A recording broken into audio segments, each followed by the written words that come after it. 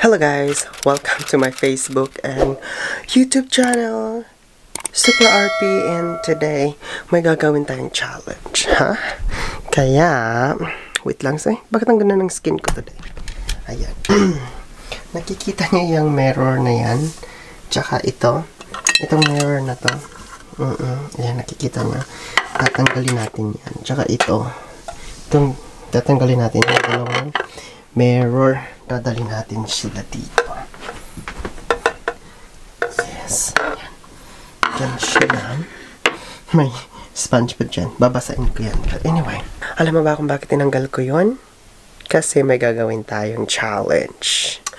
Hello guys! Welcome to my Facebook and YouTube channel, Super RP, and today's video, I am going to do another challenge. And this challenge is not new. This is a challenge for a long time that we are going to apply our makeup without mirror. And that's the explanation why I removed 2 mirrors in front of me earlier. As you can see, I am scared. I don't know, but and also I have a camera right there. Yes, so you guys can see that I'm not cheating for this challenge, okay? So, without further ado, let's go. At first, I'm going to use this primer. Oh God, lang. So, since no mirror, you know, I'll try, you know, no mirror at all. And even, I don't know if I memorized my face, but, again.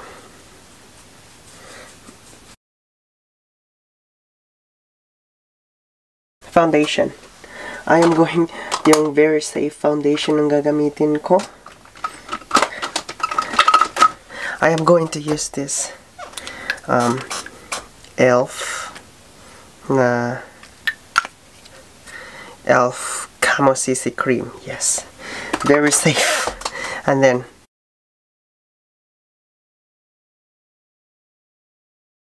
oh my God, I don't know if it's even or not.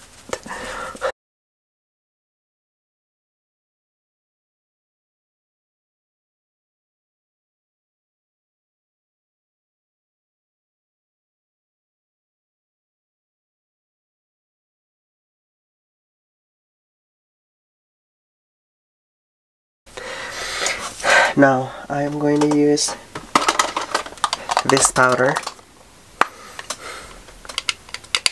Just kumari-mar.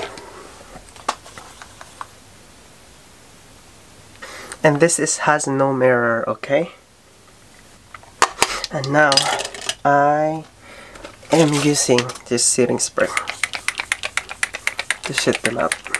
Right now, I am going to do a contour, but instead, nandyan yung mirror sa harap. Hindi ko nakikita yung sarili ko. Ayan. I didn't see myself, so ilalagay ko siya dyan sa baba, like this. Nakikita niyo naman siya doon sa isang camera, na hindi ako nagsisilip sa ano. So, Diyos ko.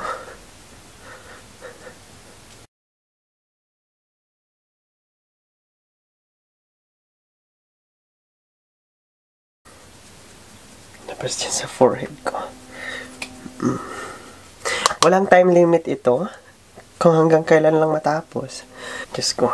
Yung sa ilong ko, gagamitin ko ang ito na technique. Pwede ata. Diyos ko. Sana straight ka na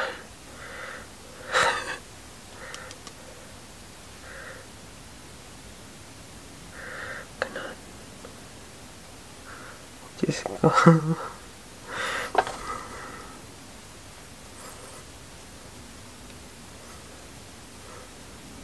May makapal yung kilay natin. Hindi na ako magkikilay. Iba-brush up ko lang siyang ganon. Diyos ko. Ganon. Brush up. Since this one has mirror, if i-flip ko siyang ganon, para hindi ko makita yung sarili ko, Ayan. Nandyan yung mirror sa harap. As you can see. Nandyan yung mirror sa harap. Hindi ko siya nakikita. Wala akong idea. So, naghahanap ako ng pang blending. So, I'm going to grab kung ano na lang dito. Yung light brown na eyeshadow. Diyos ko. So, ganon.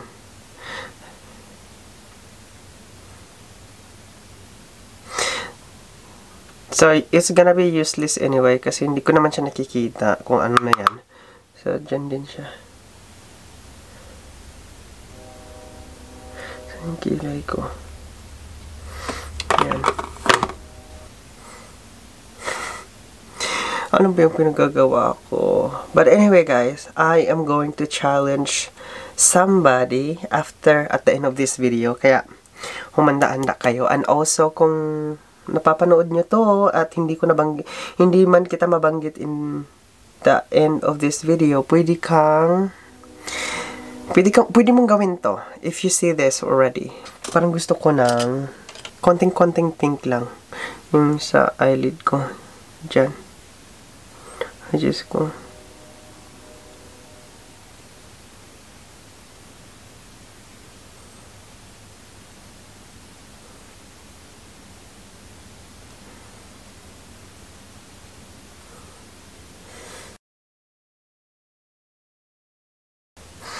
Maganda na ba? Diyos ko, marimara, ano ba yung pinagagawa ko? And then, mag-shimmer ako. Diyan dito sa gitna, i-shimmer ko yan. Using my finger.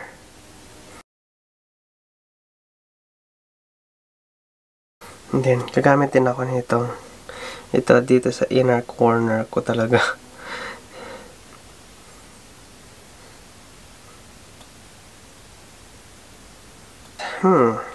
Mag-glitter kaya ako, no? Mag-glitter ako, be. Diyan ko ilagay siya sa... Ay, ayan. May glitter na tayo. So, as you can see, wala talaga ako makita, guys, kung ano na nangyayari dyan sa ano ko. So, sa brow bone ko dito, gagamitin ko tong isa. Kakamayan ko na kasi hindi ko naman siya nakikita. Dyan siya. Ayan. Sa taas talaga siya. Oh. Mag-eyeliner ako. Ayan, may brush ako ng pang-eyeliner. And using this. Tabang mga kapatid. Saan yung mata ko? Ay, shoot.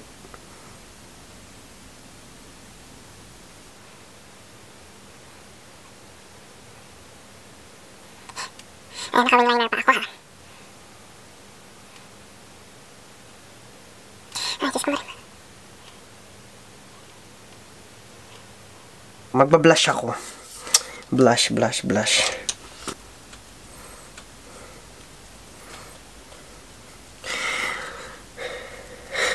Diyos ko.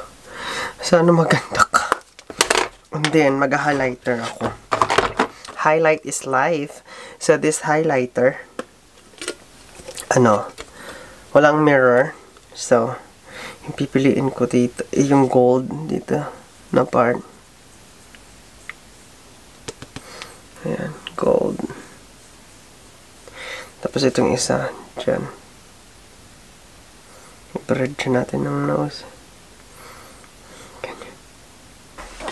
Ngayon, kukuha lang ako ng lipstick. Pero bago yan, magli-lip liner muna tayo.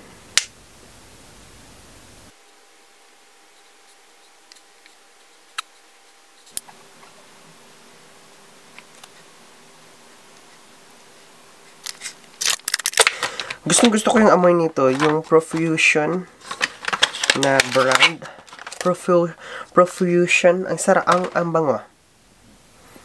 I'm going to use this Too Faced Better Than Sex mascara. Ayan.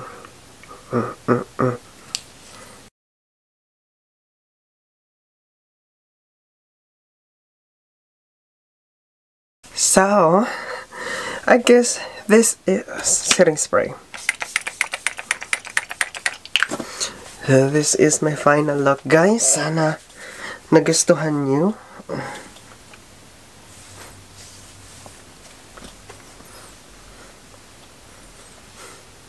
Maganda ba? Anyway, oh God, this is the final reveal. May mirror kasi to, diba? Panakita ko kanina sa inyo. And 5, 4, 3, 2, 1. Reveal.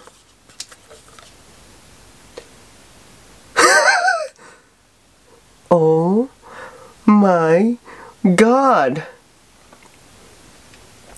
Not bad at all. Hindi masama. Kasi, yung eyeshadow ko, okay naman siya. Ang eyeliner, pak yung eyeliner ah. My blush is perfect. Sakto, ito na lang mali. Dito maganda. Tapos yung contour ko, okay naman siya. Yung foundation ko, gusto ko yung foundation dito. Hindi na siya masama. Yung contour ko sa ilong, sakto din. Yung contour ko dyan sa forehead, okay naman. And, oh my God, may tumatawag. Be right back. Ayan. Guys, may tumatawag, diba? Ay, napatay ko. So, magjo-join tayo. Ayan. So, guys, ayan na. Ayan yung mga bakla. Si Ate Juliet, si Jane Hartman. Ayan sila.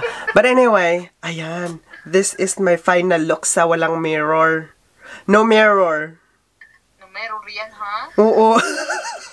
Alright guys, and this is my final look as you can see. And also, I would love to challenge Real Life and Sammy.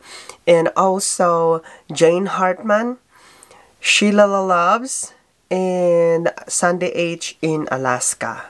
You guys are challenged to do this challenge. No mirror at all. And also guys, if you like this video, don't forget to subscribe. Give me a thumbs up. Thank you so much for watching. Spread the love and also hope to see you soon in my next video. And peace out. Love you all. And also, before ipapatayin ko tong camera, I would love to say that kung napanood mo all the way here, you are challenged to kahit hindi ko na-mention yung pangalan mo. Okay? Bye. Again, bye.